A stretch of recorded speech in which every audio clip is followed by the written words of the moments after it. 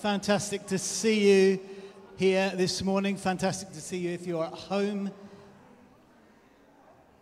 I'm not going to see you if you're at home. Fantastic to welcome you if you're at home. It's great to be here this morning together, and we're going to have a great time as we worship God together. We've had Moise with us a couple of days this week. He'll be with us again next weekend, and we've got a whole weekend of ministry and stuff. But he's been really enjoying this weather. Yeah. He says, I can sleep properly because it's warm enough.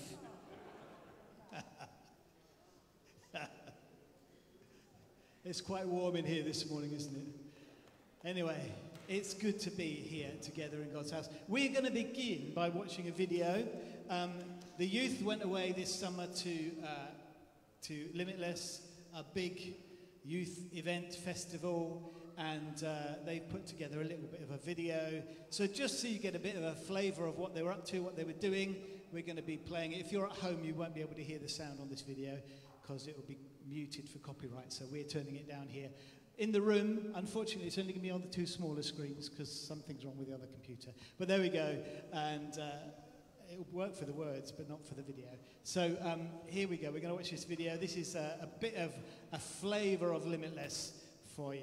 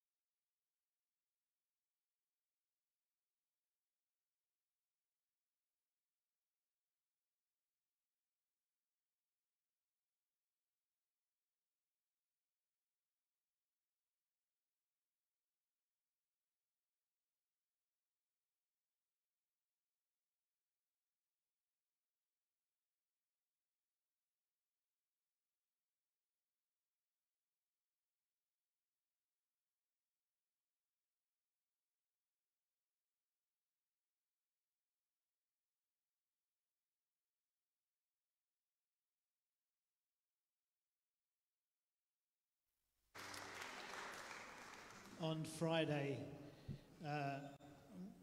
they were just going around the room saying, what was your highlight? And because Josh asked me first, and I wasn't prepared, I hadn't thought of it, so now I have. But I just came into one of those meetings in the evening and arrived a bit late, came into the middle of the worship and all the kids bouncing up and down. But then that was the evening where they gave a gospel appeal in the middle of the worship. And I think probably 4 or 5 of our young people went forward responding to the gospel to say, I want to be a follower of Jesus. And I think the highlight for me was seeing Kezia walking with her friend to take her to the front. And that was exciting to see. And so it's just been a brilliant time. I have the scar to prove it, look.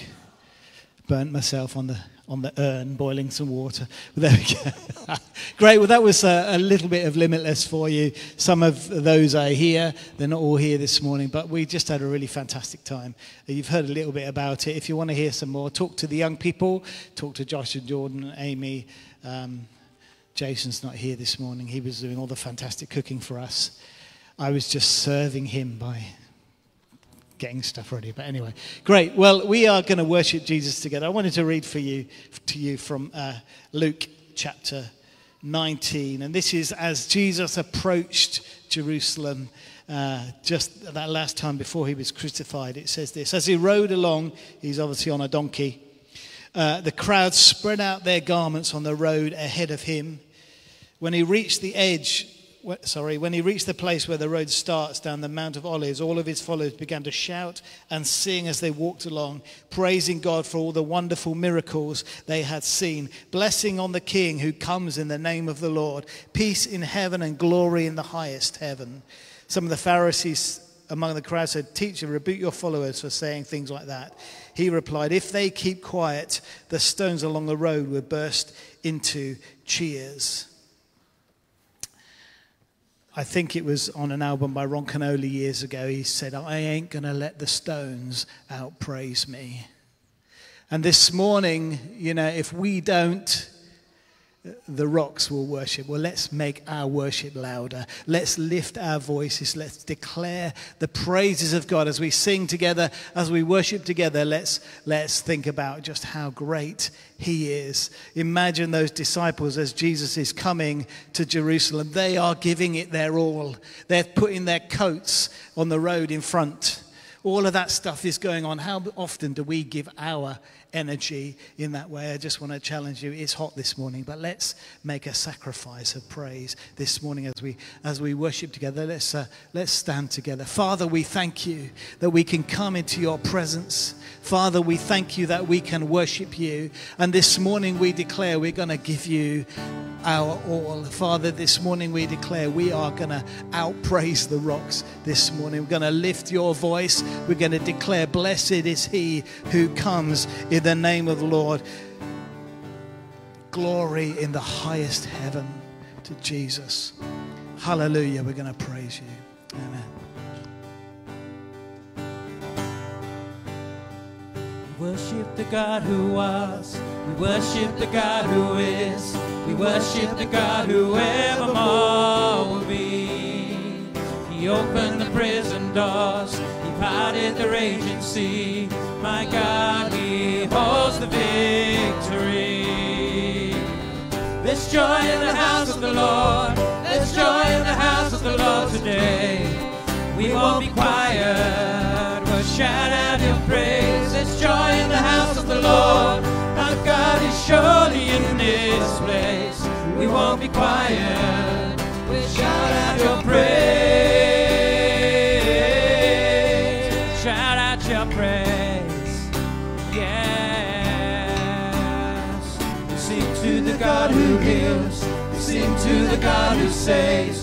We sing to the God who always makes a way. As he hung up on that cross and he rose up from that grave, my God still rolling stones away. There's joy in the house of the Lord. There's joy in the house of the Lord today. We won't be quiet. We'll shout out your praise. There's joy in the house of the Lord. Our God is surely in this place. We won't be quiet. We'll shout out your praise. Shout out your praise.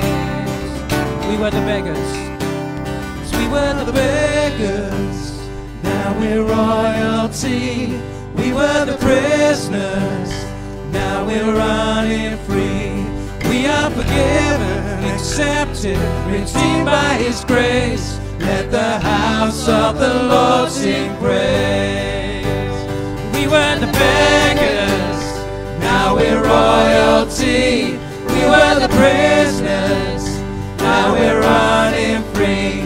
We are forgiven, accepted, redeemed by his grace. Let the house of the Lord sing praise. We were the beggars. We were the beggars. Now we're royalty. We were the prisoners. Now we're running free. We were forgiven, accepted, redeemed by his grace. Let the house of the Lord sing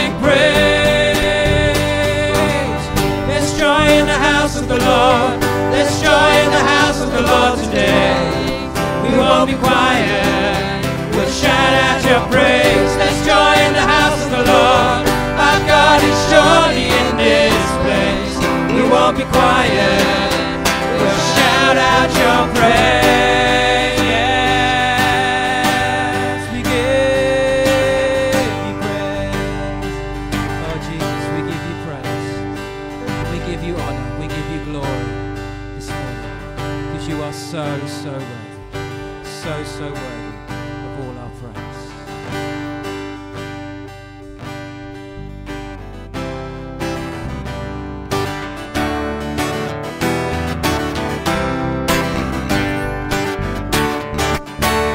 Reading my V-I-B-L-E, and this is what it says to me. It tells me that I'm never ever alone.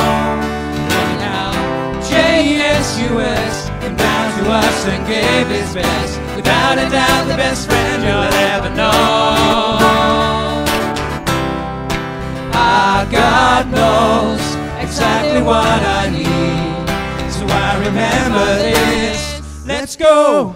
When you ask, he cares. When you seek, he's there. When you knock, knock, knock, knock, knock, God opens up the doors. When you ask, he cares. When you seek, there. When you knock, knock, knock, knock, knock, God opens up the door.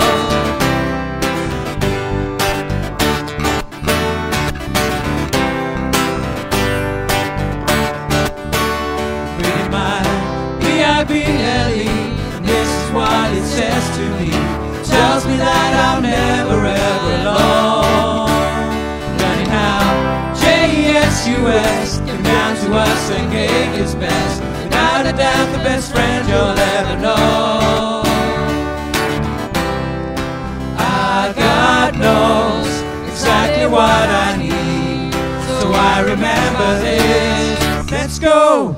When you ask, he cares. When you seek, he's there. When you knock, knock, knock, knock, knock, God opens up the doors. When you ask, he cares. When you seek, he's there. When you knock, knock, knock, knock, knock, God opens up the doors. When you ask, he cares. When you seek, he's there. When you knock, knock, knock, knock, knock, God opens up the doors. Yes, when you ask, he cares. When you seek, he's there. When you knock, knock, knock, knock, knock, God opens up the doors. When you knock, knock, knock, knock, knock, God opens up the doors.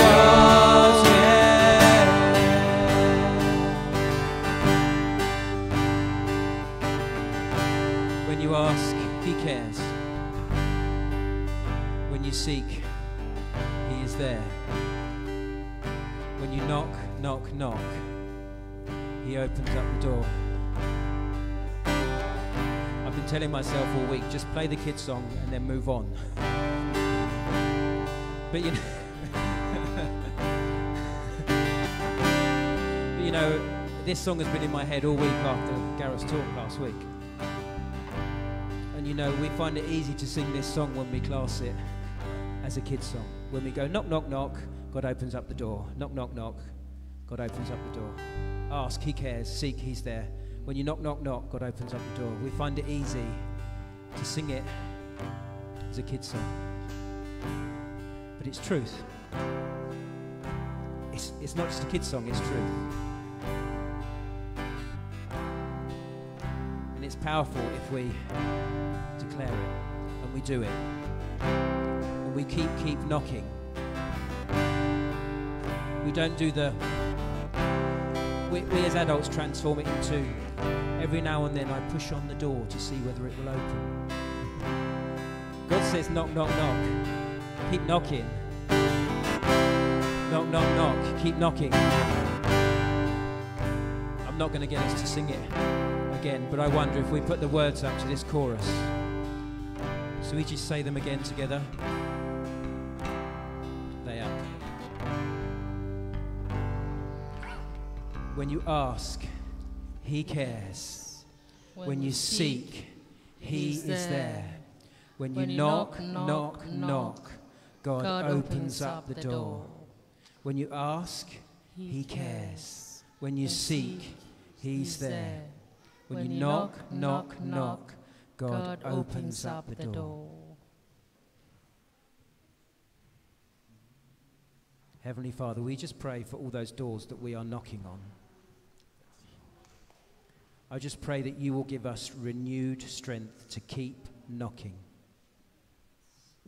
Where we have grown tired and weary, may we have new strength to keep knocking and knock, knock, knock on the door, because you care. You care. Amen.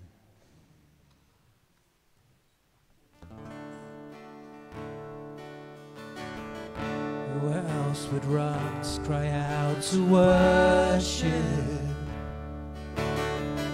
Whose glory taught the stars to shine?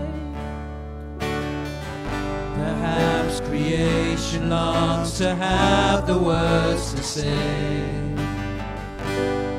but this joy is mine. With 1,000 hallelujahs, we magnify your name. You alone deserve the glory, the honor and the praise.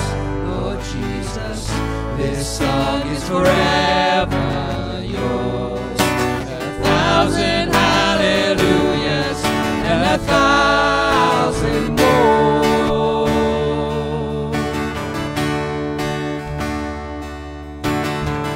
Who else would die for our redemption? Whose resurrection means our rise? There isn't time enough to sing of all you've done, but I have eternity to try. With 1,000 hallelujahs, we magnify your name. You alone deserve the glory, the honor and the praise. Lord Jesus, this song is forever yours. 1,000 hallelujahs and 1,000 more.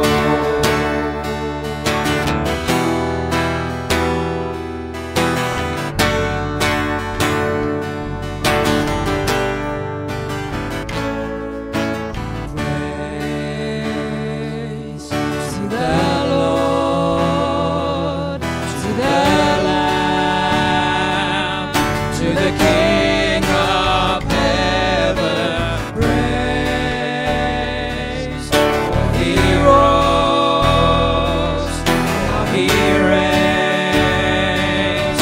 We will sing forever. Praise to the Lord, to the Lamb, to the King of heaven. Praise, for he rose, now he reigns. We will sing forever. With 1,000 hallelujahs, we magnify your name. You alone deserve the glory, the honor and the praise. Lord Jesus, this song is forever yours. 1,000 hallelujahs and 1,000 more. Praise to the Lord, to the Lamb, to the King of heaven. Praise, for he rose, now he reigns. We will sing forever. With 1,000 hallelujahs, we magnify your name. You alone deserve the glory, the honor and the praise. Lord Jesus, is forever yours. 1,000 hallelujahs and 1,000 more. 1,000 hallelujahs and 1,000 more. Yes. 1,000 hallelujahs and 1,000 more.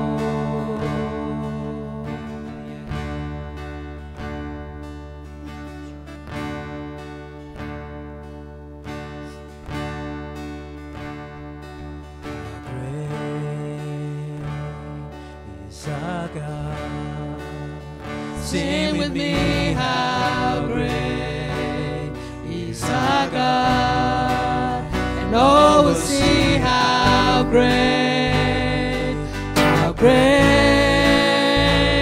is our God.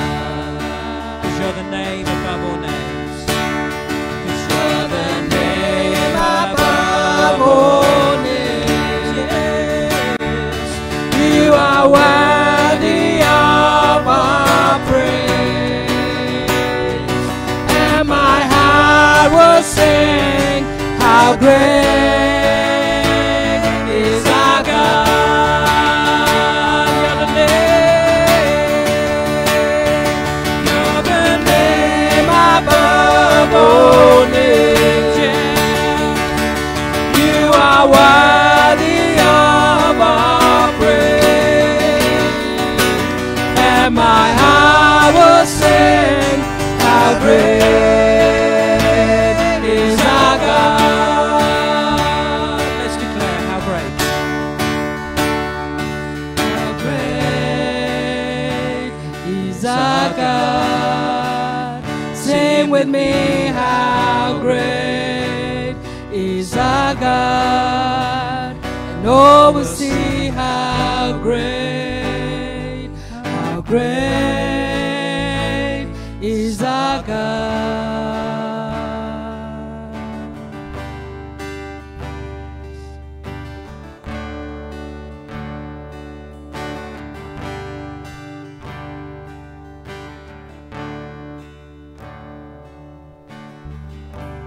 King Jesus, you're the name we're lifting high, your glory, shaking up the earth and skies, revival. We want to see your kingdom here. We want to see your kingdom here. We want to see your kingdom here. We want to see your kingdom here.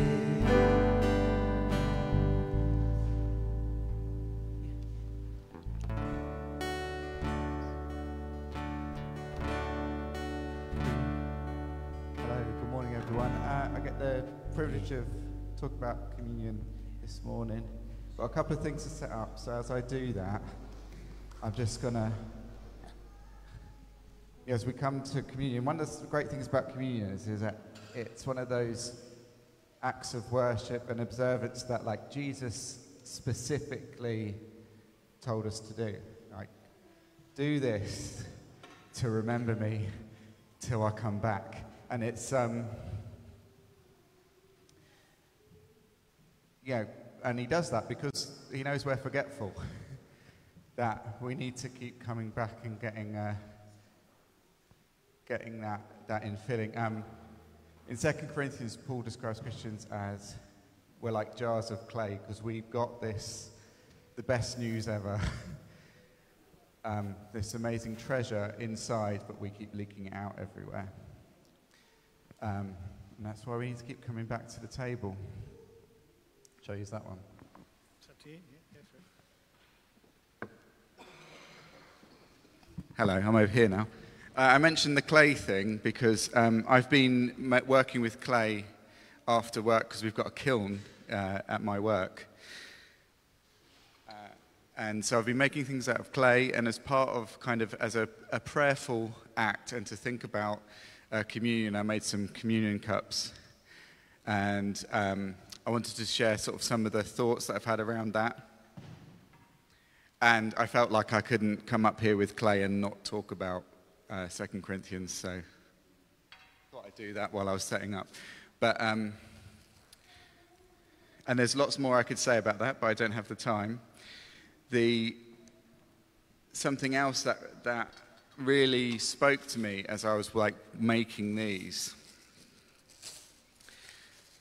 I would like to share with you now, and because communion speaks to Jesus' promise to us, and that promise that he's going to come back, it speaks to the end and the conclusion, the restoration of everything, but it also kind of links back to the beginning of things.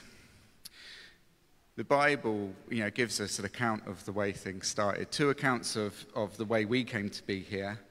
Each account in Genesis 1 and Genesis 2, they gives us a slightly different lens on how we can relate to the rest of creation and relate to our Creator. I'll quote to you from the second version of how God made us. It says, "Streams came up from the earth, watered the whole surface of the ground. And the Lord formed a man from the dust of the ground and breathed into his nostrils. And the man became a living being." So that's from Genesis 2. And one of the remarkable things about this account to me is that God formed Adam from like a material element, from clay, this wet mud. And to do that, you have to be, God is interacting in a tactile way. Like, you have to have hands to mold something. So we can imagine God as this like cosmic ceramicist, our flesh in his hands, and it is dead. We are dead save for the life that he breathes into us. And I want to ask you to hold that image in your mind for a moment, the idea of being held and molded by God. As I read to you from another passage in the Bible, this passage is similar in a lot of ways because it's again we see God embodied, engaged, elements in his hands, engaged in an act of creation. And then I accidentally closed my notes app. It says, "He took the bread and he broke it and gave it to them, saying, 'This is my body given to you. Do this in remembrance of me.' In the same way, after supper, he took the cup, saying, 'This cup is the new covenant in my blood, which is poured out for you.'" And I forgot to put the juice in the cup, so I can't do that bit. But that passage comes from Luke, and Jesus teaching his disciples about a new creation. In his hands this time is not lifeless clay, but bread and wine, symbols of life. So instead of forming Adam's body, he takes a symbol of his own body and breaks it in order to make us whole. And I've just been really impacted by that kind of comparison, this creation and then the new creation in Jesus. At the communion table, we are invited to understand and experience this new creation, to spiritually speaking, exchange like our lifeless mud selves for life and vitality in Jesus. So as you approach the table today, we'll have people come around and give it to you. As you hold the elements in your hand, reflect on that image of God molding human beings from clay. And as you ingest it, meditate on the thought of God's life-giving breath. So a couple of folks I have sort of said before the service, if you want to jump up and help serve, we need a couple more people. So if you want to help serve, now's the time to jump up. And as this comes around, we'll sing, and I've just got something I'd like to pray. And if you agree, you can say amen. Thank you, Jesus, for the communion table. for this embodied action we can take part in that connects us to you and to your promise to us. Holy Spirit, named in the Bible as the life-giving breath, breathe on us as we accept the life given to us through Christ. We offer ourselves to be shaped and moulded by you. Amen.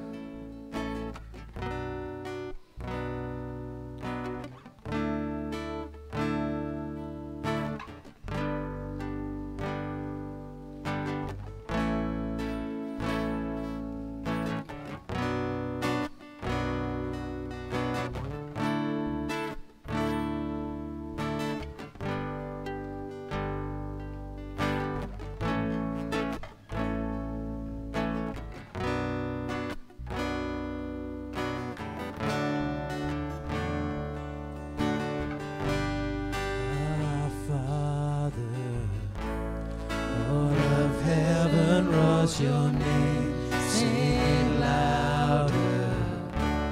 Let this place erupt with praise. Can you hear it? The sound of heaven touching earth. The sound of heaven touching our Father. All of heaven rolls your name.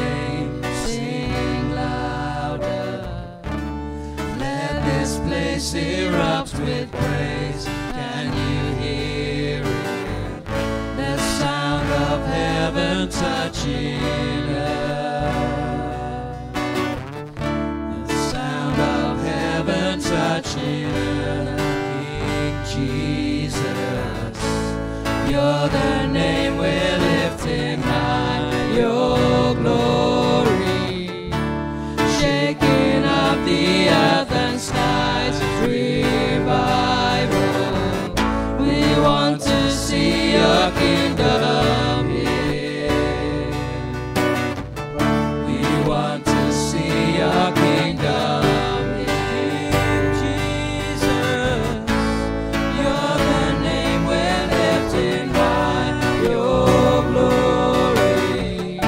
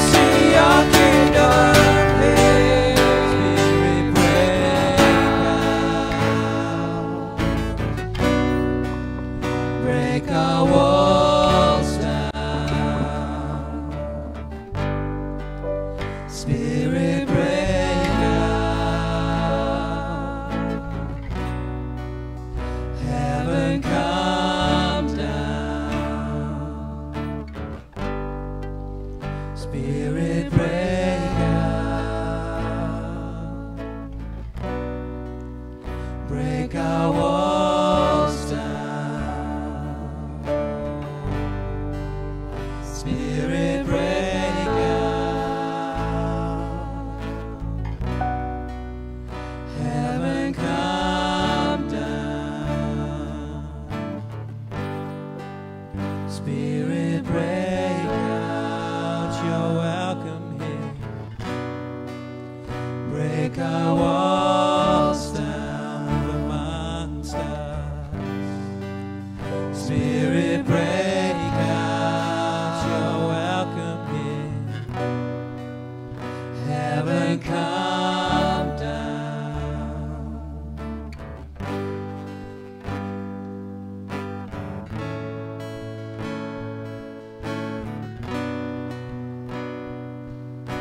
You know, there's that part in the Lord's Prayer that Jesus told us that says, your kingdom come, your will be done on earth as it is in heaven.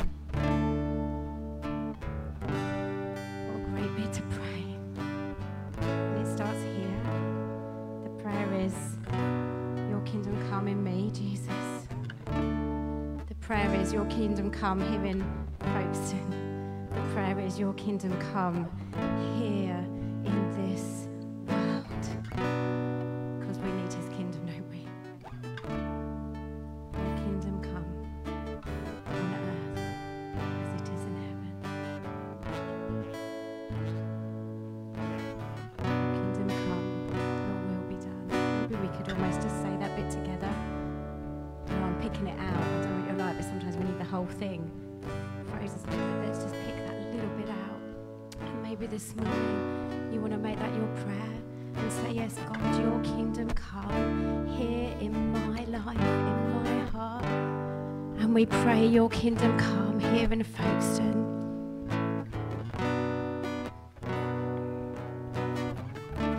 Let's say that little bit together.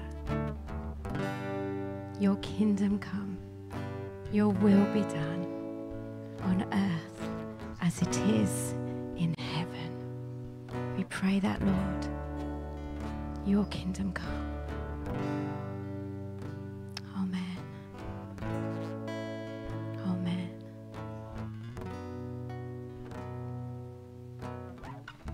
Yeah.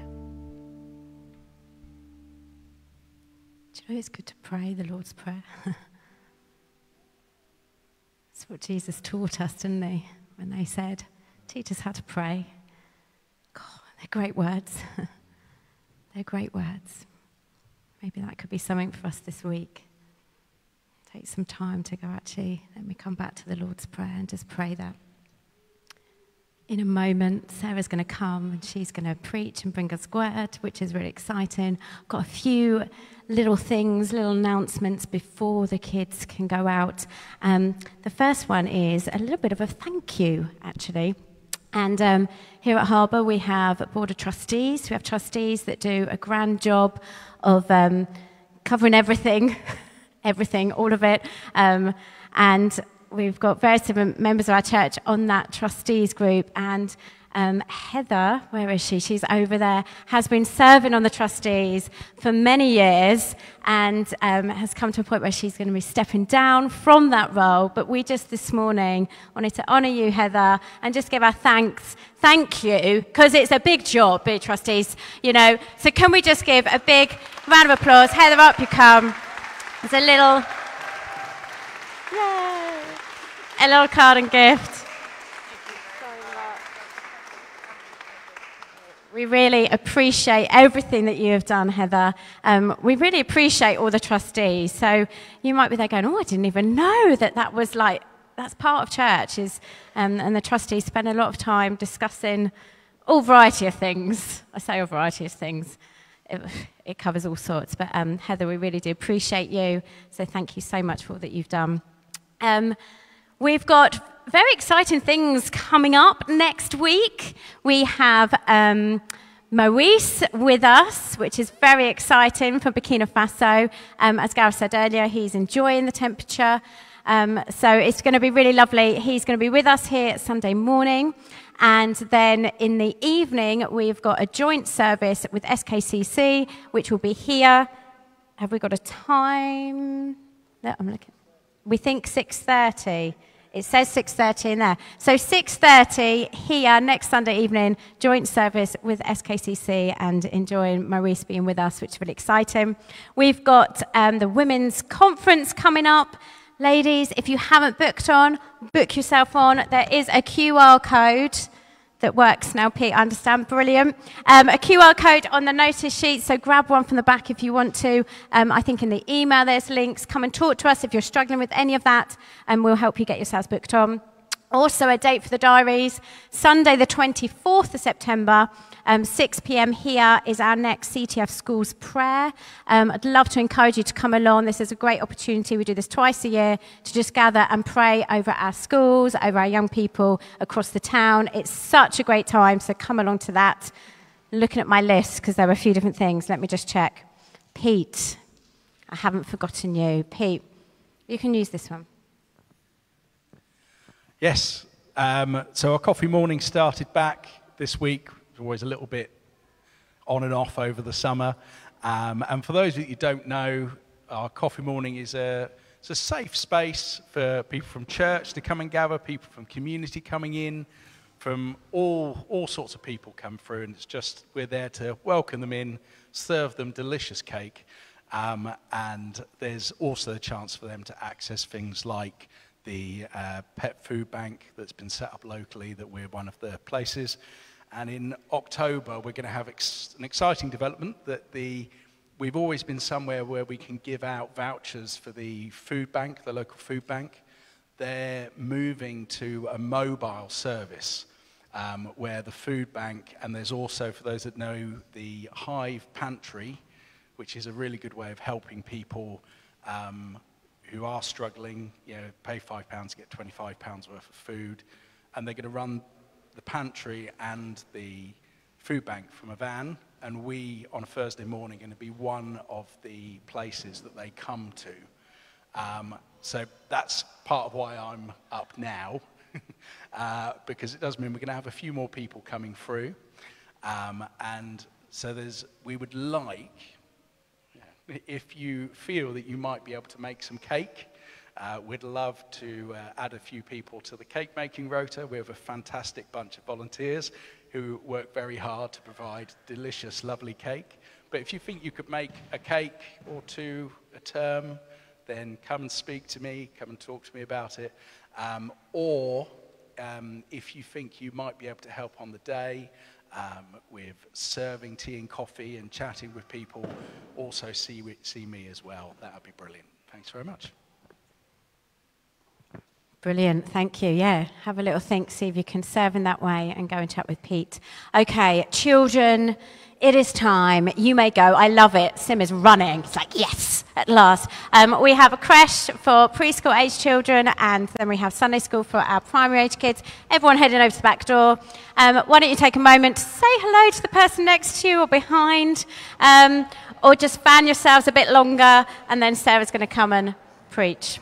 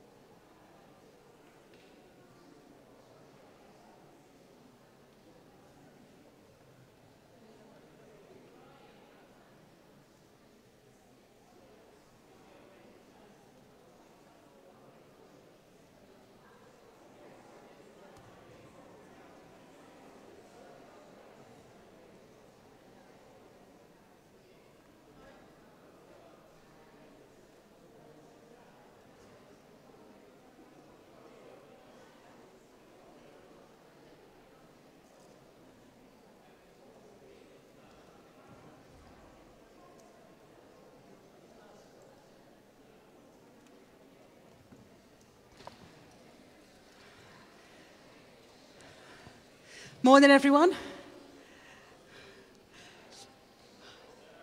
Thanks. Morning, everyone. You're so busy saying hi to everyone else sitting around you, which is brilliant.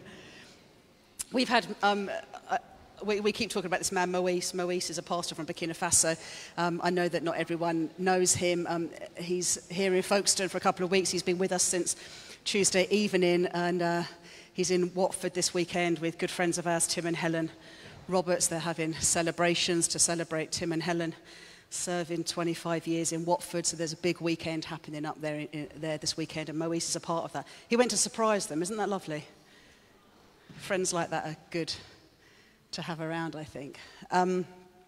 He made me laugh on Friday. He and Gareth were leaving the house in the morning. Gareth drove him to Watford, and he had his shirt, he had his jumper on, and then he's got the thickest coat you ever did see. And so he picked it up, and he looked at me, and he went, "Sarah, do you think I'll need this coat?" So I looked at him, I went, "Oh, Moise." Like, no.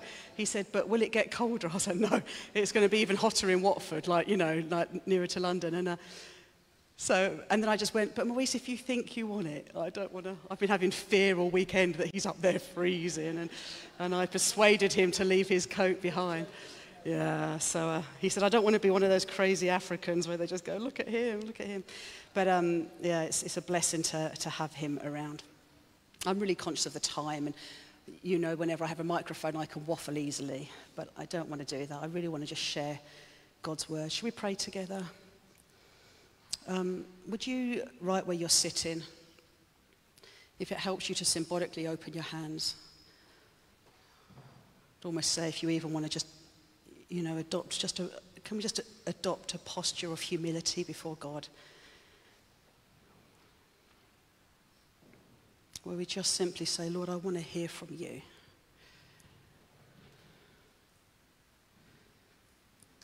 If I could sum up my message this morning, it would be a prayer. Open my eyes, Lord, I want to see Jesus.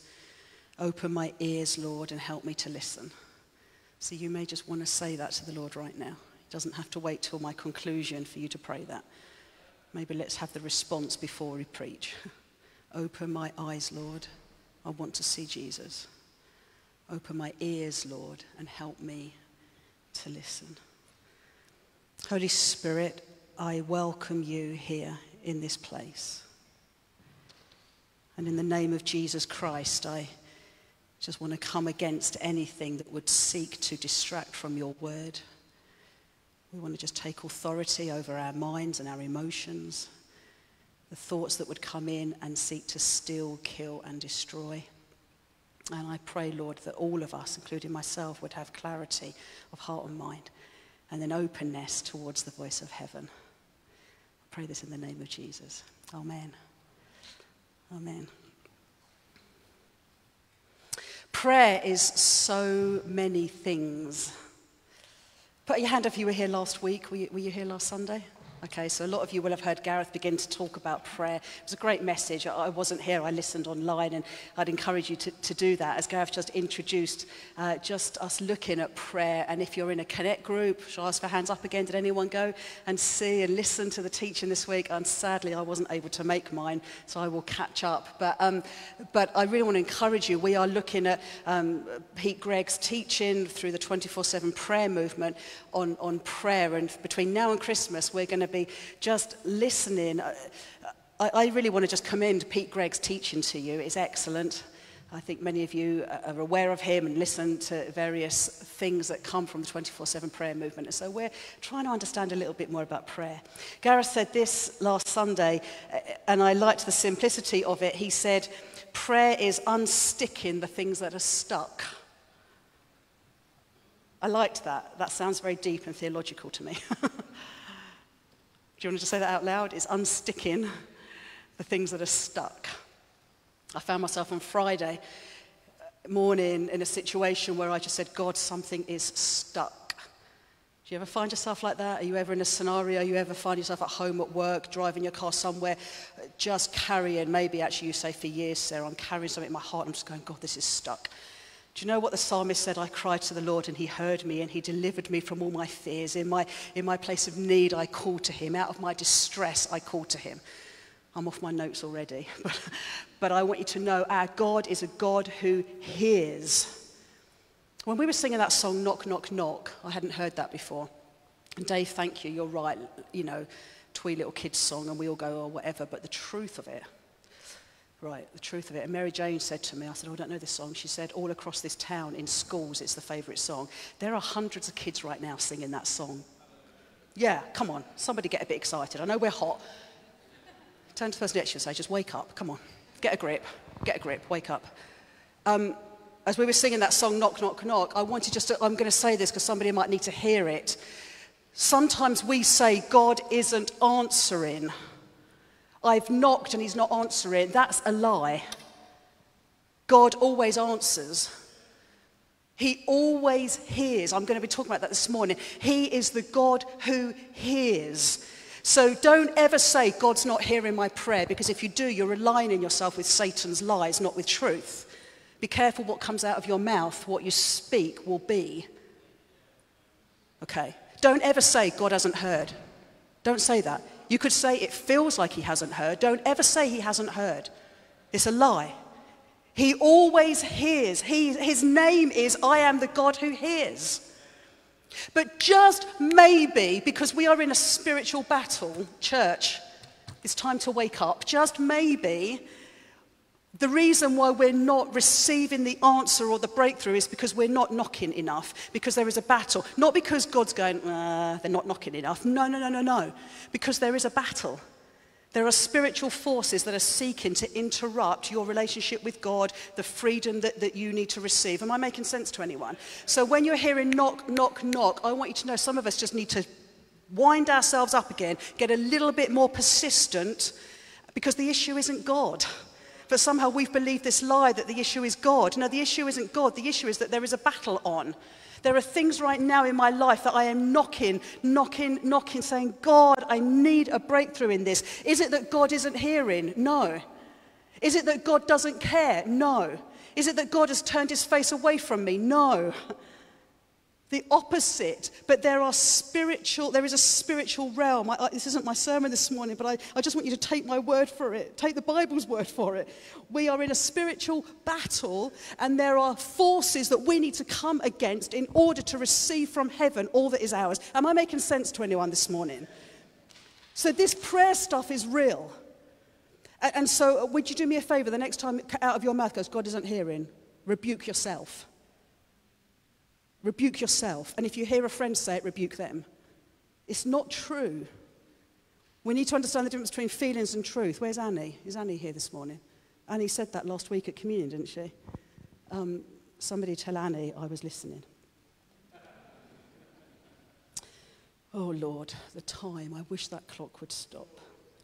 Prayer is so many things. Oh, unsticking. That's what I was saying. Unsticking. Unsticking the things that are stuck.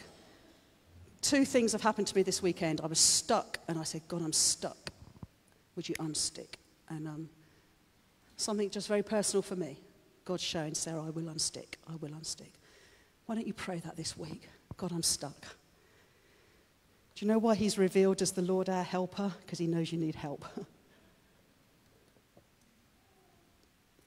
The Lord is my helper. Oh, that means I can't do it on my own. No, you can't.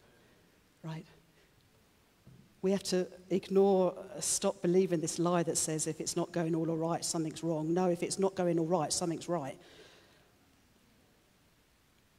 In this world, you will have trouble. Who said that? Who? Jesus. It's a cheery sermon, isn't it? But what did he say after that?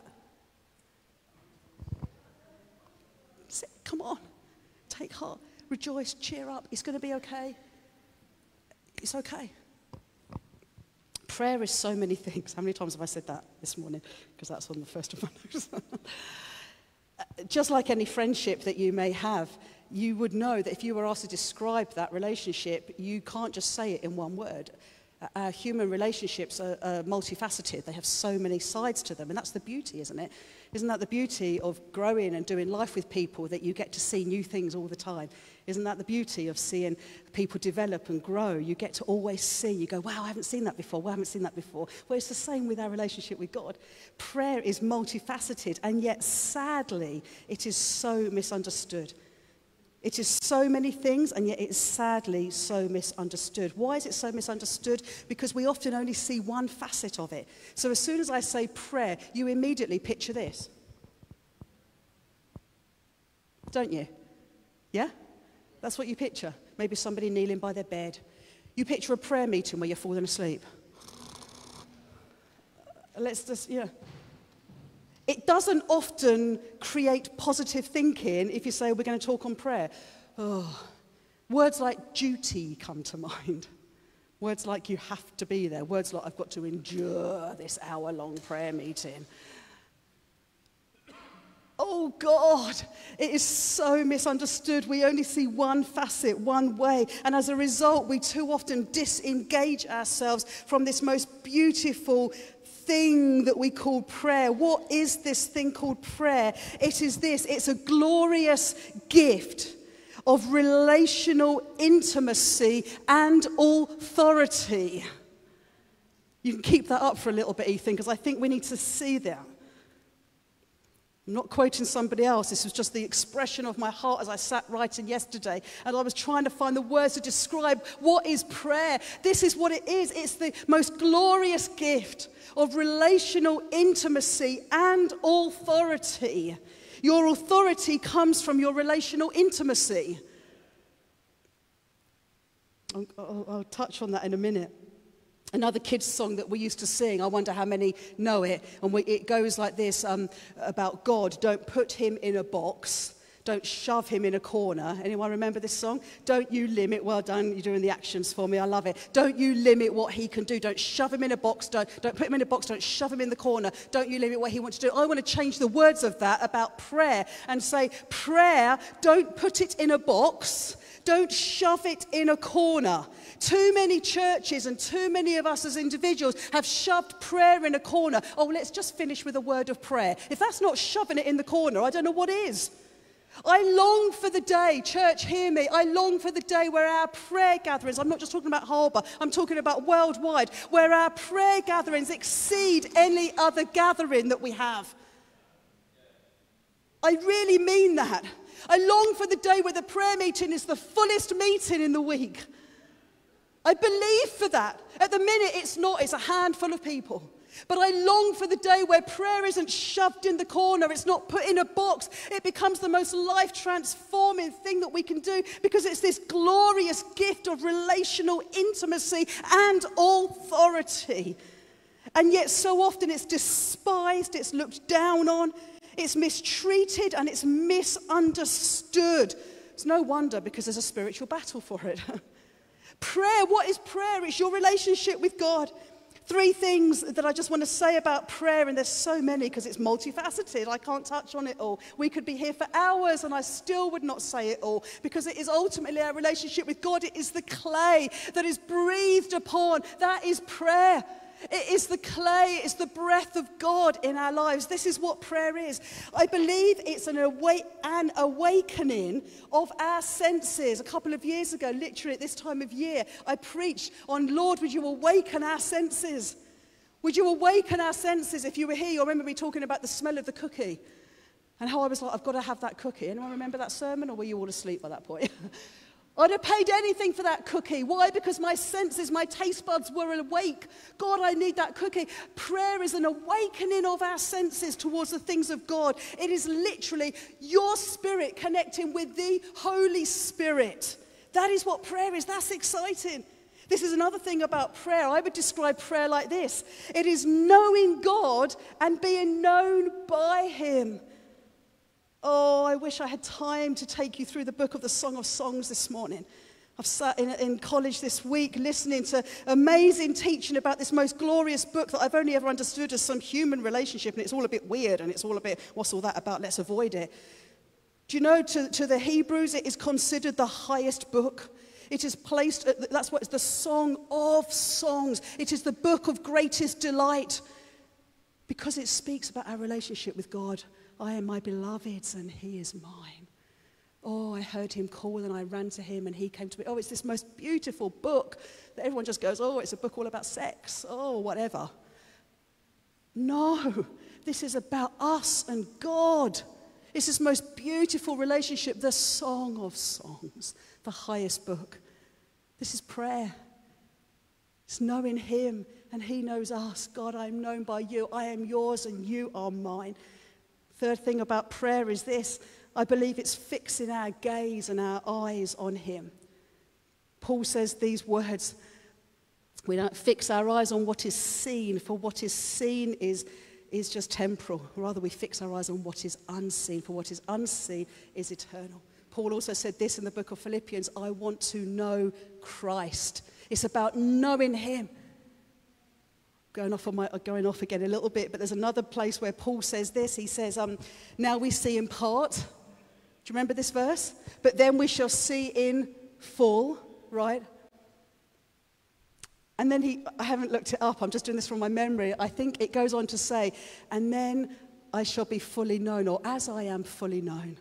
In other words, Paul is just having this revelation of God, you fully know me. Isn't that what the psalmist said? Lord, you know me. You know everything about me. You know when I sit, when I rise, you know everything about me. This is prayer. Prayer is this most glorious, intimate relationship, and it's the most glorious place of authority as well. Just a few things about what prayer is. Can I tell you this? To be a follower of Jesus is to pray. If the understanding of prayer for you is this, then you will beat yourself up with a dialogue, oh, then I'm not very good, I'm not very good. No, to be a follower of Jesus is to pray. That is what it is. You can't separate the two. If you are a follower of Jesus, you are in a relationship with Jesus. That is prayer. It is prayer. It is your relationship with him. It's what you do. But I want to say this. To be a follower of Jesus is to pray, but to pray isn't always to be a follower of Jesus. It doesn't work the other way around. To be a follower of Jesus is to pray. It is to pray. It is to pray. Is anyone here a follower of Jesus? That is prayer. That is prayer. Oh, I don't pray enough, Sarah. I don't pray enough, Sarah. I don't pray enough, Sarah. Are you a follower of Jesus? Are you his friend? Do life with him. Just do life with him. But to pray is not always to be a follower of Jesus. How do I know that? Well, I know that there's so many scriptures I could give, but can I just take you to the story where Jesus healed 10 lepers? How many came back? 1. The 1 followed. The 1 had relationship. The 1 acknowledged. The 1 worshipped. The 1 adored. That's prayer. That's prayer. Adoration. Did that happen in Connect Group this week? Thank you. Just checking. Just looking at my Connect leader for affirmation. Thank you. I will catch up. That's prayer. Adoration. I love you, Jesus. The more I know him, the more I love him. The more I love him, the more I know him. Oh, come on, some of you. Is anyone with me? Jesus, I love you. I love you. I love you. I love you. I love you because you know me. You know every part of me. And you still love me. What's all that about? I don't love every part of me. I really don't. Some ugly bits in me. Jesus, you love me. 10 lepers, 9 went away. Were they followers of Jesus? No. But did they pray? Yeah, they prayed. They had a request. You're surrounded by people at work and maybe in your family, I don't know, all over the place. Our community is full of people who pray. Doesn't make them followers of Jesus, right? There's a difference. But to follow Jesus is to pray. It is to pray. Prayer is me and Jesus. It's my relationship with him, our Father. I've already said this. Our authority comes from our relationship. Many, many years ago, we were serving, Gareth, myself, and a few others were at Detlin Showground, and we were there working with children.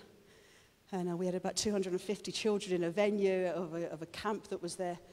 And one of the speaker's kids, I won't name and shame because this goes online, only a little lad, he one day sort of stood up to Gareth and he went, "Don't you know who I am?" Didn't he? Just like that. "Don't you know who I am?" Gareth went, "Yeah, I do. But you still got to do what I've told you to do." And you know, we kind of joked about this little kid and we're like, "Oh, you know, whatever." And as I was preparing this message, I thought, you know what? There's something about that kid that I like. He knew his dad. He knew his dad had authority.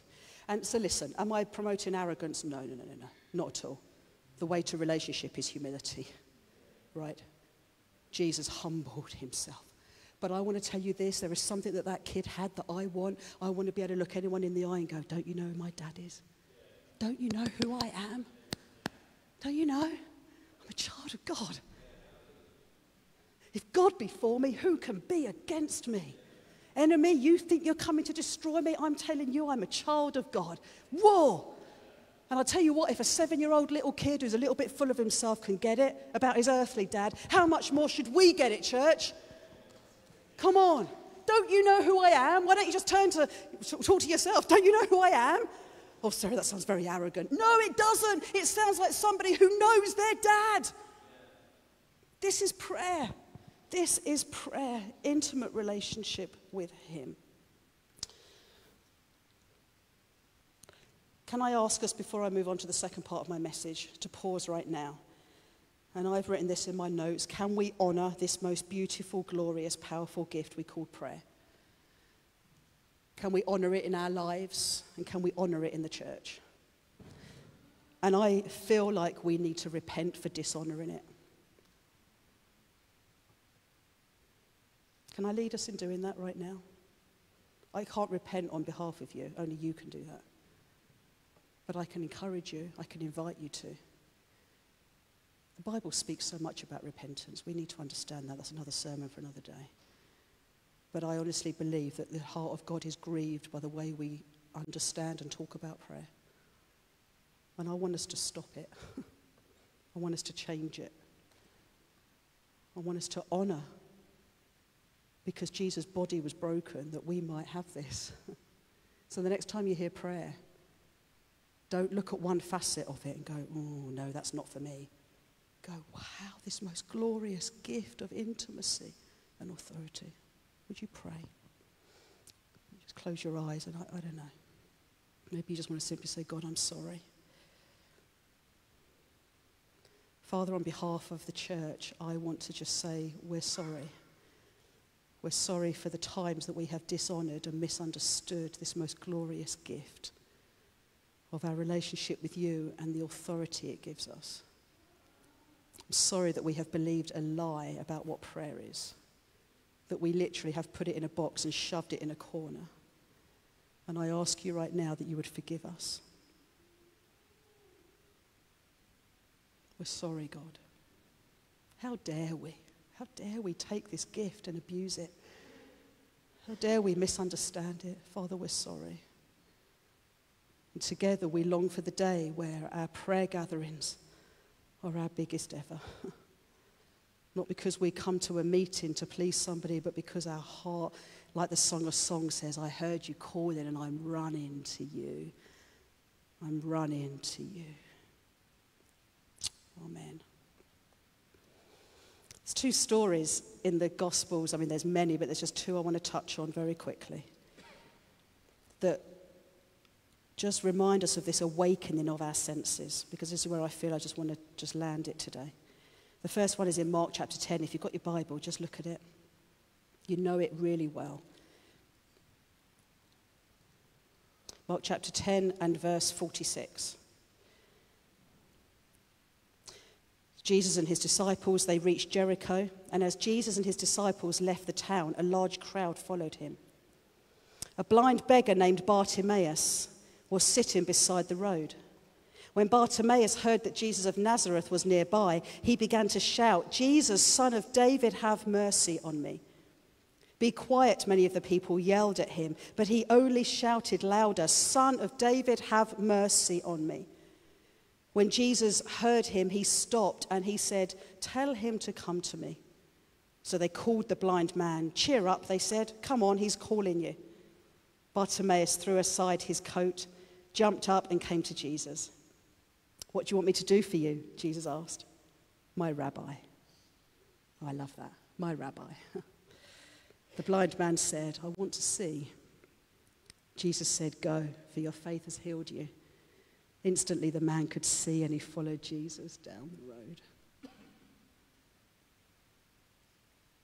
Can I encourage you to go home and read these scriptures and pray, Holy Spirit, what do you want to say to me? All scripture is God-breathed. All scripture will speak to you. And so there are a zillion things that these few verses could say. Don't be one of those followers of Jesus that just sit and listen to what the preachers say, right? All we do on a Sunday morning is whet your appetite. We can't do more than that. We whet your appetite. You need to go and cook the steak. Right? There's not time. How do you in half an hour do the dinner? You can't. It's not possible, right? So it's up to you. Can I urge you? The times are getting darker. Don't mess about with this stuff. Know God's word. All right? That's a little aside. Rabbi, teacher, master, I want to see. Other translations say this. Here we read his faith. Instantly he could see. Translations that are slightly closer to the original translations say this. He recovered his sight. I like that. He recovered his sight. His sight was restored to him. Why do I like that? Because that sums up what the gospel is. Jim, I loved what you did this morning. I loved it. Out of the clay, the Genesis narrative, the perfection of the garden that quickly turned to imperfection. As humankind, Adam and Eve, as they disobeyed God, and the Satan manifested in this snake. It's all a bit weird. There's a lot of stuff in the Bible that's weird, but Satan says, if you eat this, your eyes will be opened, and you'll know. You'll be judge of your own lives. And they liked the sound of that, and so they ate this fruit, and it says instantly their eyes were opened.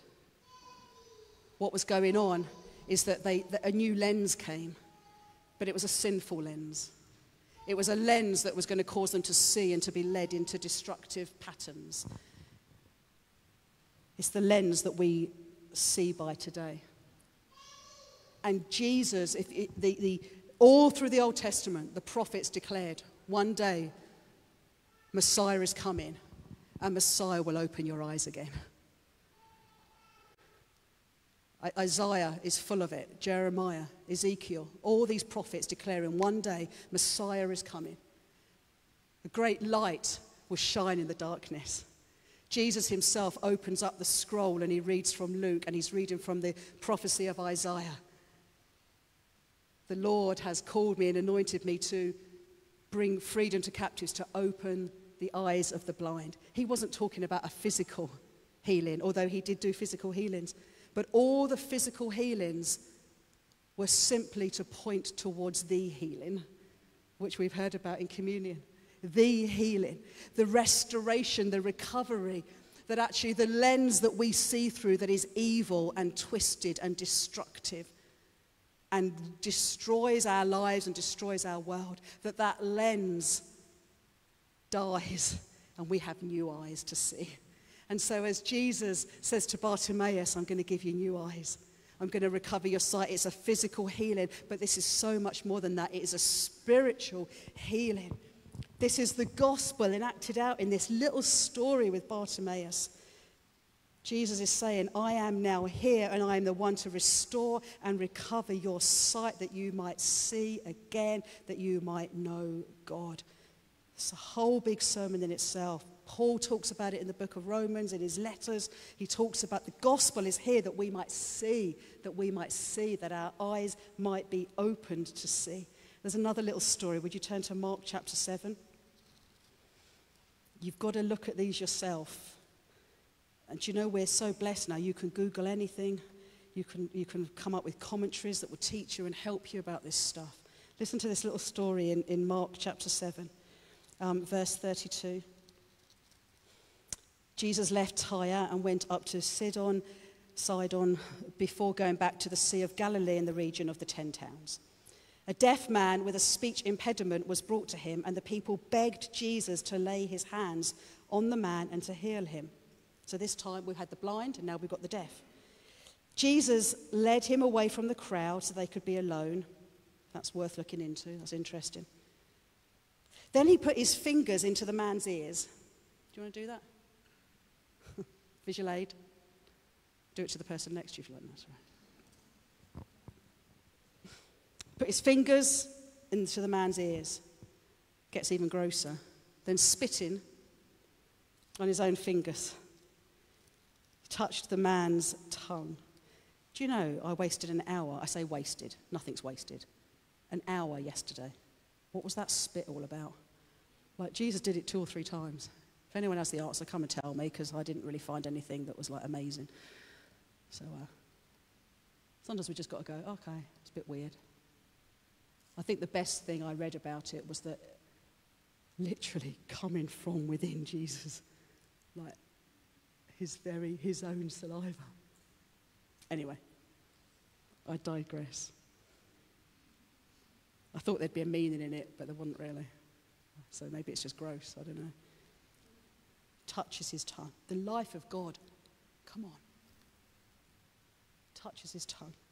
Looking up to heaven, he sighed. I did look up that, because I thought, I sigh about things when I'm really agitated and frustrated and stuck in traffic. Oh, can't bear it. And everyone's annoying me, and I'm like, oh, for goodness sake. Anyone else sigh out there, or am I the only one? Like, sighing sounds a bit negative, doesn't it? Jesus, why did you sigh? It was actually a lament. It was a sigh, that it was a groan. That's the actual word. It was a groan. It was a lament. Don't you lament over our world right now? Jesus looks at this man, and he's not sighing over him. He's going, God, this world is so messed up. And then he says this word that I'm really rubbish at pronouncing. Anyone want to try it? Epatha, something. Anyone want to give it a go? It's not up there. I thought it would be up there on the screen. It's not there. Which means be opened. Instantly the man could hear perfectly, and his tongue was freed so he could speak plainly. What's going on here? I want to tell you what's going on here. God says to us, I want to open your ears that you can listen, that you can hear me. The Bible says this, let him who has ears hear what the Spirit is saying. Jesus is not only with the blind man saying, I've come to open your eyes that you might see. He's now saying, I've come to open your ears that you might hear. And there's something so powerful about this word, be opened. Be opened. And I honestly believe that the Holy Spirit wants to come to us today and say, be opened. Be opened. Ears be opened that you might hear, that you might see. The Bible says so much about seeing and hearing, about sight, about eyes, about ears. In the book of Exodus, we hear God saying to Moses, I have seen the oppression of my people. I have heard their cries. 1 Samuel 16:7, God says to Samuel as he's about to choose David to be king, and there's all the brothers that look more like the real deal, and he's going, really, is it this guy? Go and read the story. And these words come, the Lord doesn't see as you see. God's sight is different. Oh, how we need the eyes of God. Genesis 16, the most beautiful passage. Go and look it up, where we read about Abraham and Sarah, and then there's Sarah's mistress, Hagar. And I don't have time to tell you the story, but Hagar has this most beautiful encounter of God, and she says this, you are the God who hears me. You are the God who sees me. It's all there in Genesis 16. Go away and read it. She has this revelation, this slave servant girl who has been abused, and it's not a good story. But God speaks into that situation of imperfection, and he says, I'm the God who hears you. I'm the God who sees you. This utter revelation. The Bible speaks so much about our hearing and our seeing. Isaiah 40, have you not heard? Have you not seen? Do you not understand? God is the everlasting God. He is the King over all. Isaiah 40, Isaiah 60, I have come to give sight to the blind. I have given you ears that you might hear. Hear, O Israel, the Lord your God is one. Oh, so many scriptures. I need another hour. The Bible speaks so much about our spiritual sight and our spiritual hearing. This is prayer, my friends. Harbour Church, oh, that we might see him. Oh, that we might hear him. Dave, could you come up? Is that all right? That would be great. I want to finish by taking us to the story of Zacchaeus. And I really am finishing. And then I want to pray, very simply, that God would open our ears and open our eyes. Zacchaeus wanted to see Jesus, so what did he do? He climbed a tree. That's right, Lynn. Zacchaeus climbed a tree to see Jesus. What will we do to see Jesus? Do you know, people go to crazy lengths to see people they want to see, right? Some of us go to crazy lengths to see the sport hero we want to see. Now listen, I appreciate there are a few of you in this room that go, not me, Sarah, I would never do that. But listen, this is something that a lot of human beings have. You know, we want to see our hero, our famous artist, the person that we love. You know, we pay a lot of money. I know, because I have some people in my family right now that will pay a lot of money to go to Wembley next year to see somebody that they really like. And, oh, can you imagine if they saw me? Can you imagine? You know, I'll confess to being one of those people that will be in a room, and if there's somebody that I admire or I like, I'm kind of looking out for them. Oh, did they spot me? Did they see me? Come on, am I the only one? You're all looking at me like you're perfect. But, you know, I know not everyone does. But, you know, if there's somebody that we really admire, you know, if your hero walks through the door, you're thinking, oh. And you know, yeah, I have this, right? If there's somebody that I just think, oh, wow, if I'm a little bit starstruck by them, you know, I might be talking to you, Josh, but actually I'm thinking, Flip, just trying to check. I'm listening to you, but I'm just checking in case they're looking at me. I can use Josh. You know what I'm talking about, right? Like, we do that. That's a human thing. Oh, are they going to see me? Are they going to know me? Wow. Did you all know that I used to like Jason Donovan?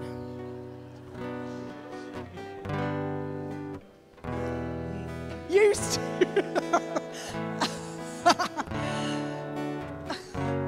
That was in my past. I'm a new creation now. The old has gone, the new has come. I can't deny if you walked in now, I might be a bit like... Yeah, bit of a Neighbours fan. I went to Jason Donovan's concert. When did I go, Dave? Tell me, when did I go? No, but when? Was it 3 years ago? Just before COVID, wasn't it? I shook his hand. He looked in my eyes. Seriously. I was the crazy one that went right to the front. And I was like, Jason! Jason! And he looked at me. And then he was shaking people's hands, and I went like that, and he shook like I didn't wash this hand for weeks.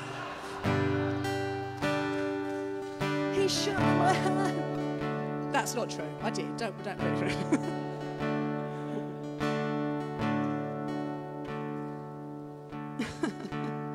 Come on, you know what I'm talking about. It's what we're like as human beings. Like when I was in my late teens, early 20s, I went to see Jason so many times at the London Palladium because he was in Joseph. Did anyone go and see him? Yeah, come on. Do you know how long I used to queue outside at the back? I'd be there with my little camera. Do you remember those long ones? There was no phones back then, was it? It was your long thing that you pressed like that, 110. Do you remember? Yeah? Who had one of those? You had something even more, Tim. I know, you're a bit older than me. There I was outside the Palladium. I'd wait for like an hour just to see Jason. And then the bodyguards would get him out and they'd smuggle him in the car. And I've got some photos. I've still got them. I've got photos of him being pushed into a car. He never looked at me that day. He's just being put there. But I saw Jason. Did you know I saw the Queen? Did I tell you I saw the Queen? I'd like to say the Queen put her eyes on me, but she didn't. She didn't. Listen. We get what I'm talking about. I want to pray that longing that we have, that somebody might see us, would be a longing that God says, Sarah, your eyes, I am on you all the time, girl. I never take my eyes off you. But do you know what? I don't appreciate it. Oh, that's just God. What? of all kings, the creator of the universe. He is looking at me right now. And I'm thinking about Jason Donovan. Come on. And I'm worried whether you might see me today or not, or I might walk out the door and you haven't seen me and I go, no. The King of Kings is looking at me right now. The King of Kings is listening to me, but he asks us this question: will you look at me? Have you ever tried to get someone's attention and you're looking at them and you're looking at them and they're just not looking at you? Have you ever done that? You know how it feels? I just feel in my heart that God is saying, I am looking at you, but you're not looking at me. Would you just fix your gaze towards me? Would you look at me and stop looking at others, and worse, stop looking at yourself? Yourself is destroying you, but if you will look at me, you will find life, glorious, glorious, glorious life. And so my question this morning is this: what price will you pay to see Jesus? Because I'm going to tell you this: if you'd pay 150 quid to see your favourite football team, or you'd pay 100 and whatever quid to go and see your favourite artist, what price will you pay to see Jesus? Zacchaeus climbed a tree. Jesus hung on a tree that he might see you. Sing. Open the eyes of my heart, Lord. Open the eyes of my heart. I want to see you, Lord. I want to see you. I want to see you. Jesus, I just want to see you. I want to see you above everyone else. God, I want to see you. Open the eyes of my heart, Lord. See you, God. Open the eyes of my heart. I want to see you. I want to see you. Change my heart. Change my heart.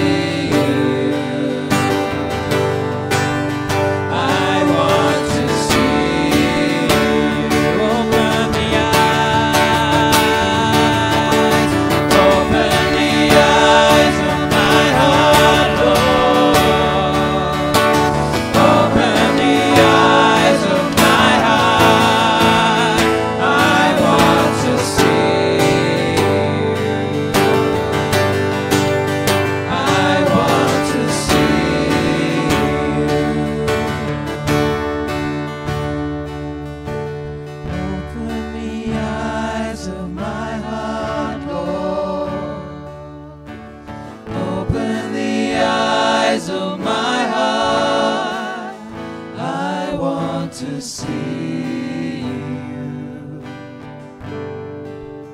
I want to see you.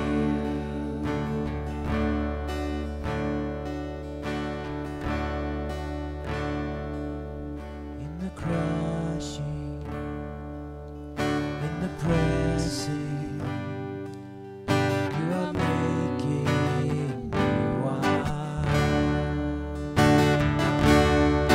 In the crushing, in the pressing,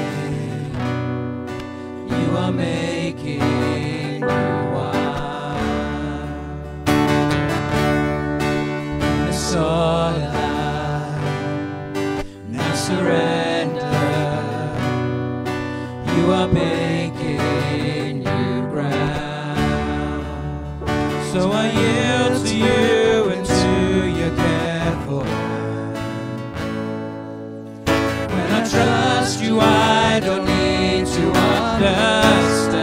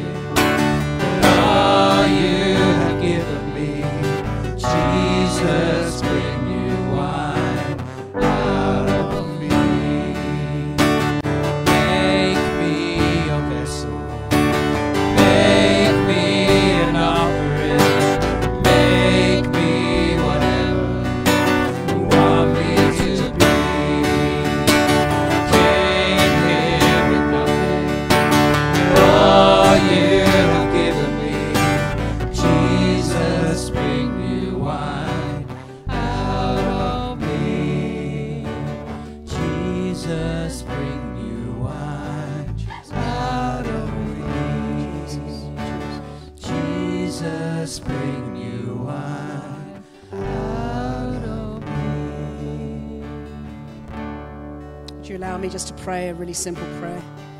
But I would encourage a response from you. If this morning just something of what's been said and it's just touched your heart, would you just, I don't want to invite you just to stand to your feet. If Zacchaeus could climb a tree, we can stand to our feet. If you just want to say, God, you know, the request was this, Rabbi, I want to see. Rabbi, I want to hear. Is that a request of your heart? I just want to see. I want to invite you just to stand to your feet, and I'd love just to pray for you. Rabbi, I want to see. I want to hear. I want my ears to be unblocked. I want my sight to be recovered because I want to see you. There is no one greater than him. And I promise you, I promise you, I promise you, I promise you, I put my life on it. When you see Jesus, everything changes. Nothing is the same. I really relate to that story. There's another sight miracle where Jesus heals first, where there's like a part healing and then there's a full healing. Do you know the one I'm talking about? And sometimes people get a bit confused about that. Well, why couldn't Jesus just do it all at once? Like the first healing, the guy says, I can see something, but it looks like people are like trees. Do you remember that story? Yeah? And then it looks like Jesus prays again. What's all that about? Did Jesus not have the power? I don't know. To me, I haven't looked this up. It's just me. I just feel like my journey is that. I feel like my journey is part healing, part healing, part healing, part healing. Anyone else? Like, oh, Norman's got the interpretation for it. So I don't know. Okay. Remain standing, okay? Jesus and all of Jesus' healings, what he was doing was he was instigating faith. No matter what he did, the thing with the spittle, rubbing mud on eyes, to the lady whose daughter had a demon, he called her a dog. But when she gave him the right answer, her daughter was healed. So what Jesus does is he instigates faith. That's it. And I think he's doing that this morning. He's stirring faith with us. But I want to just encourage you, like, keep asking. I want to see more. I want to see more. I want to see more. Let me pray for you. Holy Spirit, I want to release faith into this church. And I want to pray that we would step into this season of just a longing in our hearts that says, I want to see. I want to see.